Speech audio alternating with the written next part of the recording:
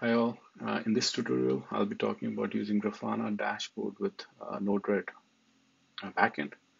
So Node-RED provides a dashboard which has a lot of features, but it's not production ready. So it doesn't have like some user management features. It doesn't have organization management features. There's the concept of teams, and it's basically a single instance, and it's a single user dashboard.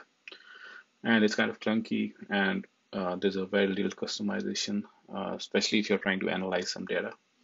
So this is where Grafana comes in. So in this example, I'll be going over the two dashboards that I built using Node-RED. So one is using the Node-RED dashboard, and the other one is using Grafana. And I'm pushing the data in the influx. So the backend is similar. It's just the plotting the data and displaying the data. Those are two separate things. All right, so let's get started. So this is my workflow, my master flow. So what's happening here is I have two sensors, let's say. Right now I'm simulating the data. So one is temperature and humidity, and this is basically a random number generator. But eventually could be this data could be coming from, let's say, your temperature and humidity sensors. So I'm formatting the data. I'm adding a tag here called device ID, and I'm pushing the data, the temperature and humidity data, to my local influx and also a remote influx. So I'll ignore the local influx part for now. So we'll be mostly concentrating on the remote influx. So I've already have a bucket set up. I have a measurement set up, and this data is going in every 5 seconds. So if I hop on to my influx, Cloud Influx account, I can look at my bucket, which is PDI, and I can select the measurement. I'm pushing in a device ID tag, and there are a lot more things here, but basically I'm just pushing in temperature and humidity data.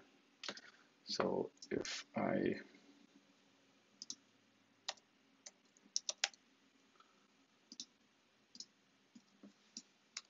just look at, let's say, past 5 minutes data.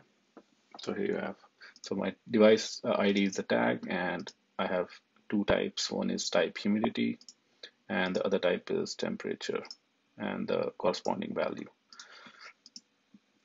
So the data is being pushed every 5 seconds into the Influx cloud. Now, first of all, for the Node.RED dashboard, I'm using the dashboard nodes, which are available on the side, the node sidebar. So I have two nodes for each of my type. So I have a chart for temperature, I have a gauge for temperature. Similarly, I have both chart and gauge for humidity as well. And I have a table node which is pulling data from influx, and I have another chart node which is plotting the data from influx.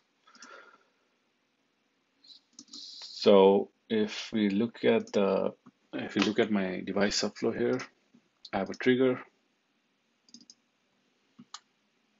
that runs at every 1 second, and what it does it's pulling data from. I have a query running, and it's pulling data from my remote influx, and it's sending it out of the subflow. So it's coming right here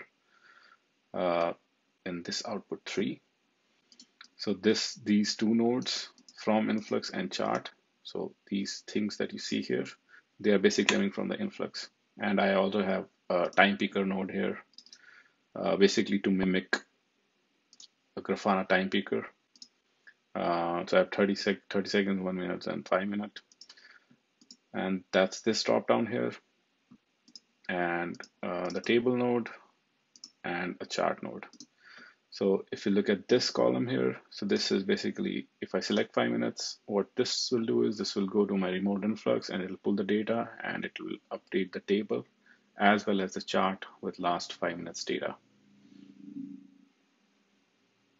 So this data is directly coming from Influx. Now the one you see on the left is basically the live data that's coming directly from the sensors to the Node-RED dashboard. And I'm not really saving this to Influx. Actually, I'm saving this to Influx, but I'm also sending it out uh, from the subflow to my dashboard nodes as well. So that's what you see here. So this is basically live data, and this is a live plot, and everything else that's coming in here. This is basically data that's be saved in the Influx, and this is directly being pulled from Influx. So all well and good. I mean, it looks nice. I mean, to me, it looks a little clunky, but uh, it's still decent for a proof of concept. Now, because we already have the data saved on Influx, we can move from this dashboard to something like this. And Grafana is really easy to set up. I'll drop in few links to help you get started with Grafana and Influx, some videos or tutorials that I found useful. So here I have three panels. So one is this text panel, a chart, and another chart. So I have a row which is live and a row which is historic. So because Grafana has this time picker, I can easily change the time picker and it will update the chart, the historic chart with this time. Yeah, I think I've been doing this for like past few hours, so we only have data for the past few hours. But the point is, you can update the time, you can zoom in and zoom out uh, easily in a Grafana uh, in a Grafana instance. So I won't be going through how I created this dashboard because there are a lot of tutorials in Grafana. But this kind of hopefully gives you some idea how you can utilize Node-RED and Grafana for like a production grade application. So this is something that you can share to your customers, and it has already features inbuilt. It has teams, users, so different users can log in at the same time. Different users can have different timestamp setup. Um, and I hope that helped. Thank you.